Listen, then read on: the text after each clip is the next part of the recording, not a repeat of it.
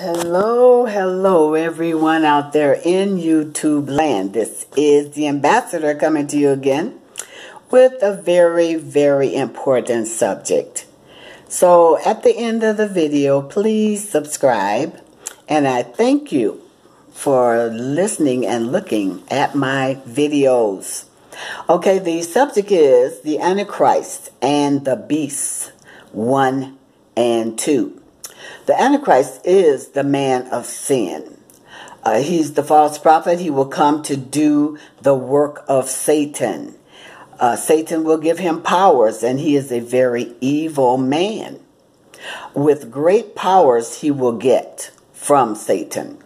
So he will be on the scene before the second coming of Jesus Christ. So the 7-year tribulation is what is going to kick off and present the Antichrist.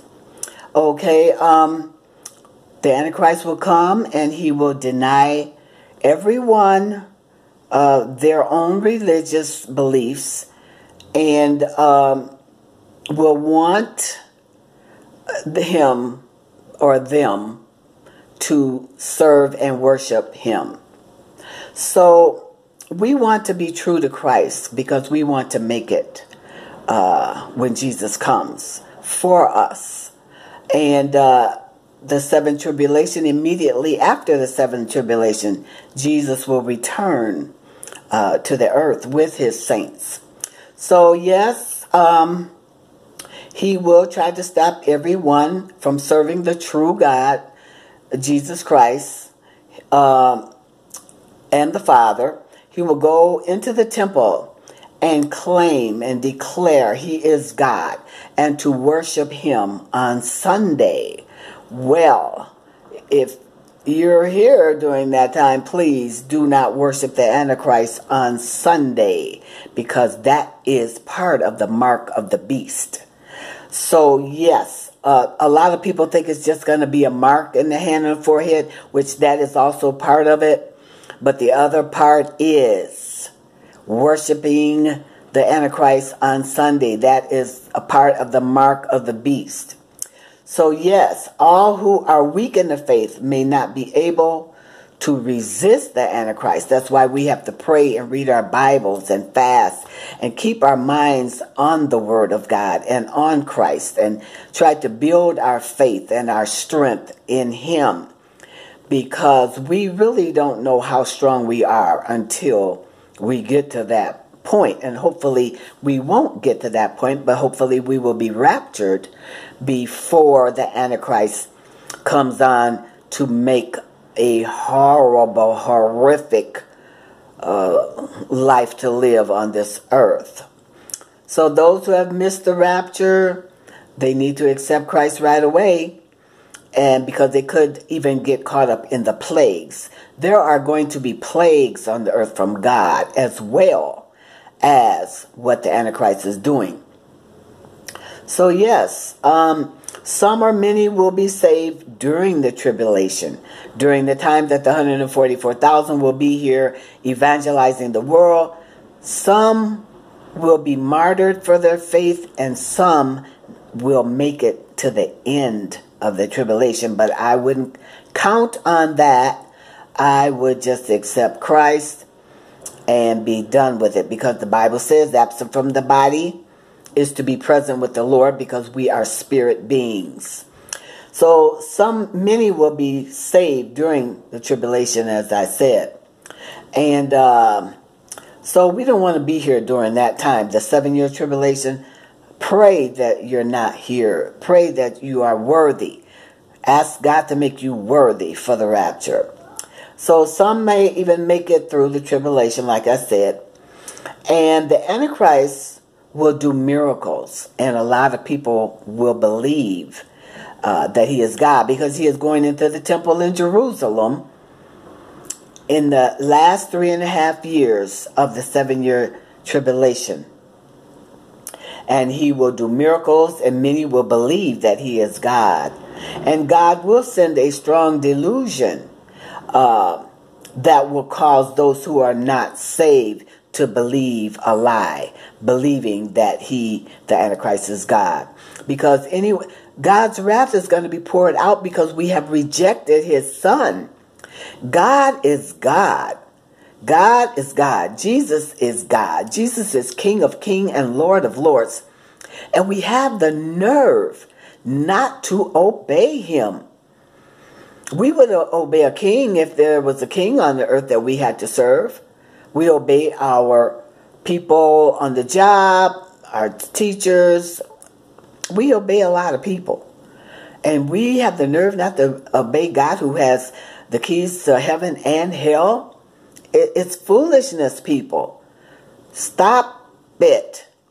So, yes, those who have rejected Christ is going to believe a lie. And there have been many guesses as to who the Antichrist is.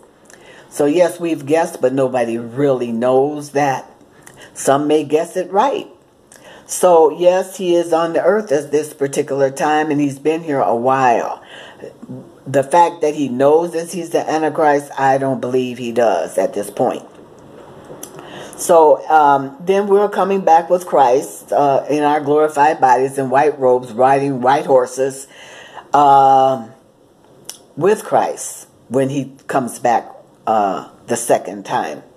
So, and then there will be the Battle of Armageddon, and Jesus will speak the word, and fire will burn up all 200 million man soldiers of the Antichrist.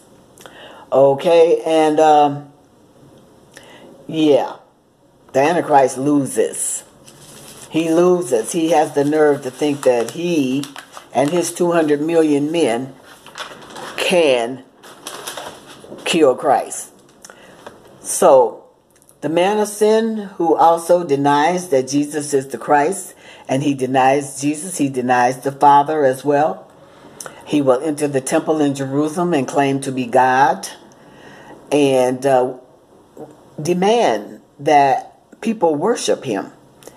And it's going to be a horrific time. Something the Bible says that has never been done before on the earth. The horrific plagues and all the things that are going to happen. So you know that we have a lot of storms and hurricanes and earthquakes and volcanoes and floodings and snowstorms, ice storms, hailstorms. Yeah, it's going on all over the world. Pay attention, please. Pay attention to what is happening. But the last 3.5 years of the 7-year tribulation, he will reign terror on this earth. In the first 3.5 years, the Antichrist was going to make everybody believe that he's a great man. He has all the problems solved. He can take care of the whole wide world. And people will believe in him. So he will reign terror on every human being on the face of the earth. And he will control the whole world. And for 3.5 years, immediately after the tribulation, Jesus returns with his saints.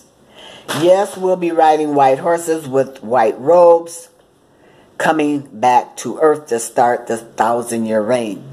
Now, the beast is connected to the Antichrist. The beast came up out of the earth and has powers at his command. So he is the false prophet. He also is known as the second beast. The false prophet is the third party in the unholy trinity of the Antichrist. So, yes, the false prophet is on the scene to force all people to worship the Antichrist. So there will be the Antichrist, the false prophet, and the beast. He has much powers because he and the Antichrist is empowered by Satan. This is Satan wreaking havoc, which is not even a strong enough word. I don't think we have the right word in the English language to properly say what this event is. It is horrible. So, excuse me, he has much powers.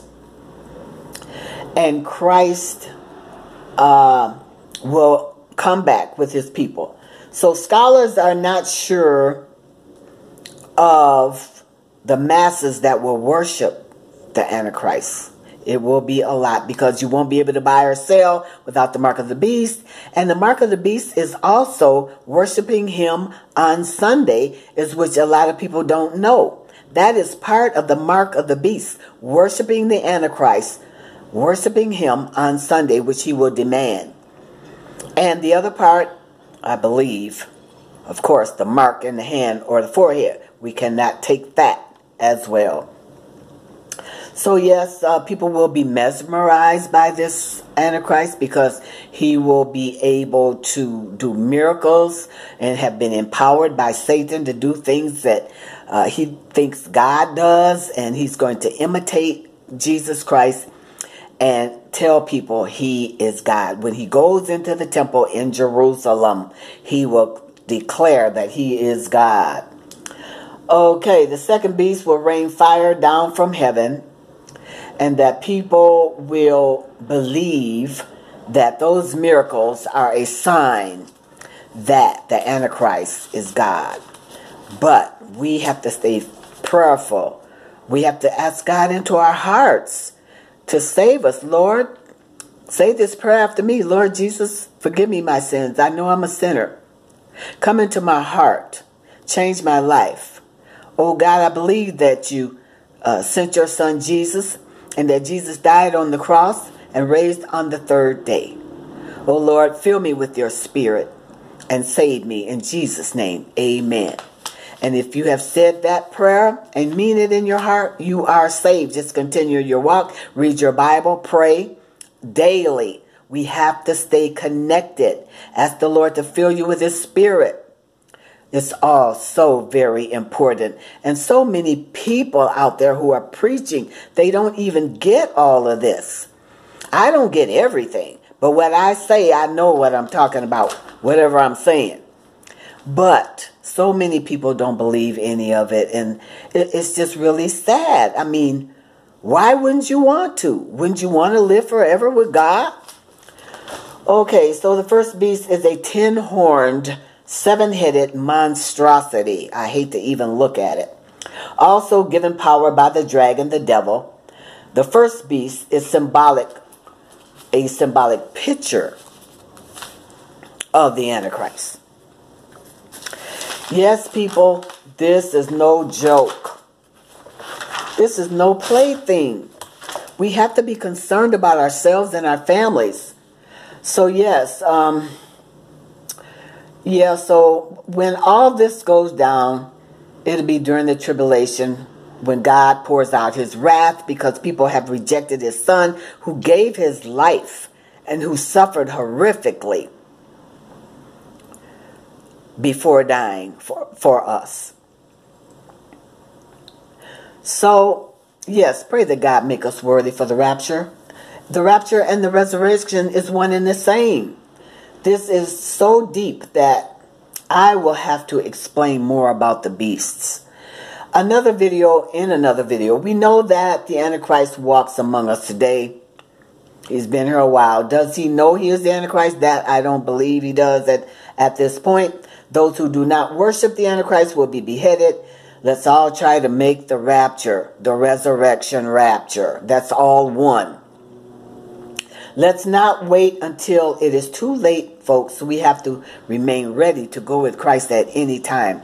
Now, those who are dead in Christ will be raised from the grave, and those who are Christ and remain on the earth and are alive will be caught up to meet him in the air. And the word rapture means to be caught up or to be snatched away, from the Latin word rapio, which means to be caught up or snatched away. And the Bible says we will be caught up and snatched away. And that's exactly what the Latin word rapture means in the English language. So let's not wait until it's too late, folks. We have to remain ready. We are the bride of Christ, and we have to be ready when he comes. There will be the marriage supper of the Lamb during the tribulation, and we will get our glorified bodies and really have a big feast at the marriage supper.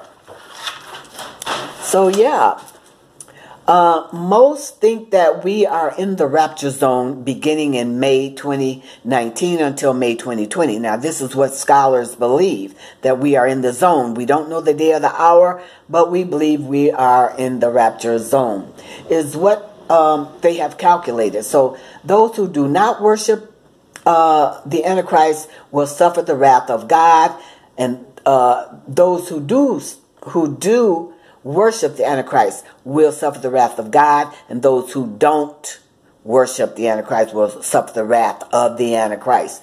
So let's get real, people. Let's get with God, somebody who's going to keep you for eternity. And the Antichrist and those who do worship the Antichrist will suffer.